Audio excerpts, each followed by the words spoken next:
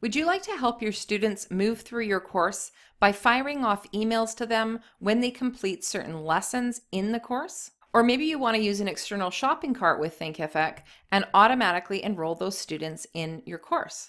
There are a ton of different reasons why you might want to use Zapier with Thinkific. So I'm going to take you inside Zapier, show you around, and tell you a little bit more about how you can use it to connect Thinkific and another software that you're using that wouldn't normally connect. I'm Kim Garnett with Brainy Girl, and we help novice course creators create, market, and launch a course that sells.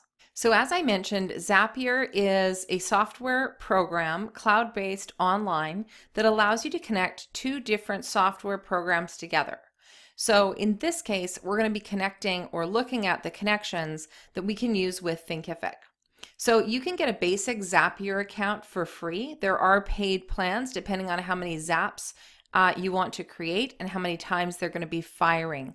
So every time where you create this connection, it's called a Zap. Now I can go under apps and see which different apps I can use for this. So it's a great idea to just kind of explore Zapier and imagine how you can automate some of your processes. So if we go into apps here, we can see all of the different apps that we might be able to use to connect with Thinkific. So I'll give you some examples just by looking at some of these here. So the first thing I look at is Google Sheets. So perhaps you need to automatically take your user information, the users on your Thinkific site, and pull them into a Google Sheet. You could do that using Zapier. If you wanted to send an email from your Gmail account when someone signed up for a course in your Thinkific site, or when someone completed a lesson in your Thinkific site, or if someone unsubscribed from a membership, you could send out an email from your Gmail account. You could automatically sign someone up for Slack, for a Slack community that you have maybe, when they enroll in a course, a specific course on your Thinkific site. Mailchimp natively integrates with Thinkific, but everyone goes onto one list in Mailchimp. You might want to separate it out so that when someone signs up for this course in Thinkific, they're going to be added to this list in Mailchimp, and you can set up Zaps to do that. So as you can see, there are a ton of options of how you might want to connect to software pieces. This is one I use a lot because Stripe is our payment gateway for Thinkific. So if someone cancels a membership with our membership site in Stripe, I actually then send them into ConvertKit with a specific tag that sets off a sequence, and I send myself an email automatically with Zap to let me know that someone's canceled their membership. So as you can see, look through, there's tons, hundreds, maybe even thousands of different apps that you can connect with Thinkific. So when you're wondering how to connect two software programs together, Thinkific with something, go to Zapier and see if they have the app. And if they do, it's pretty easy to make that happen. So we're in Zapier account here. We're just under my Explore tab here, and it's asking us which two software programs we want to connect. So there's a ton that you can choose from. So let's just type in Thinkific here. And let's say that I want to use it with ConvertKit, which is the email marketing service provider that I use. Now Thinkific does integrate with ConvertKit natively. So I don't need Zapier to connect these two. But I could create some Zaps to help out with this process and do more than just import my Thinkific users into my ConvertKit account. So now we're going to put in our two softwares here, and you can again explore how this is going to look for you with this Explore tab. So you have to, in Zapier, create a trigger and an action. So when this happens, then this is going to happen.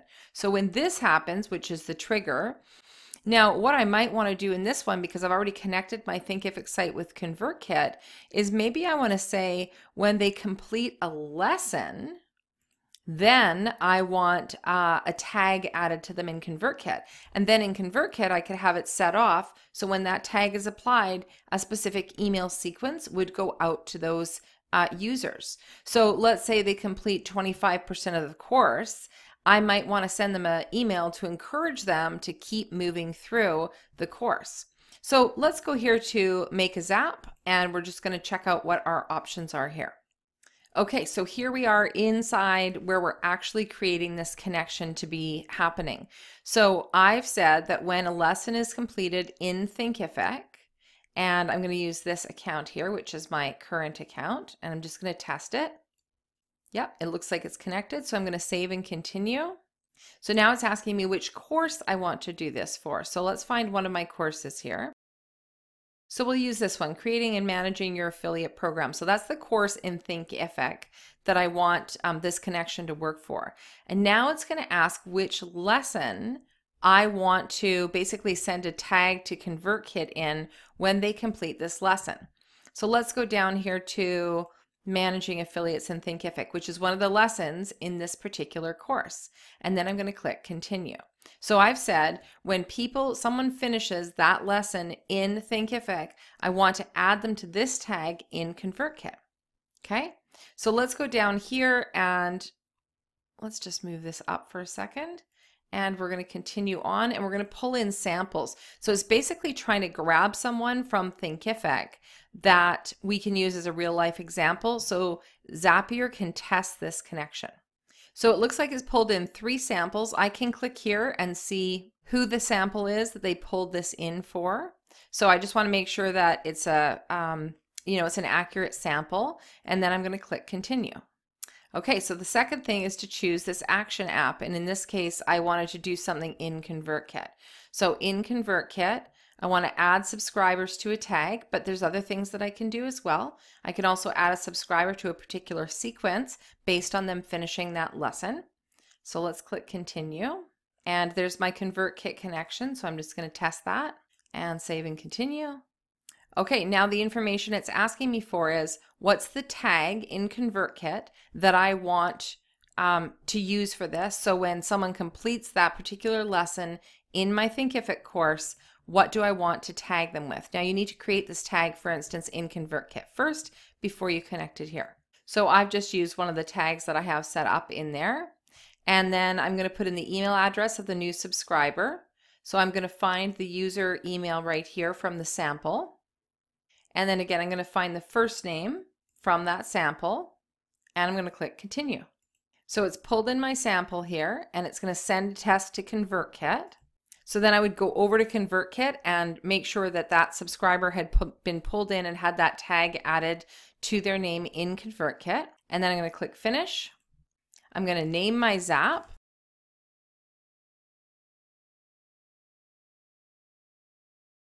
And then I'm going to simply turn my Zap on.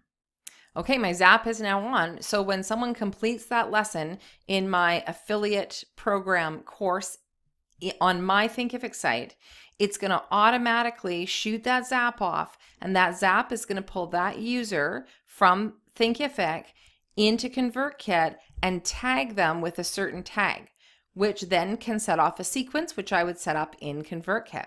So that's how easy it is to set up a Zap to make 2 programs talk together. So I hope you've enjoyed today's video. If so, give it a thumbs up and share it out with your network. And be sure to hit the subscribe button and the little bell to get notified as I release new videos. Have a great one.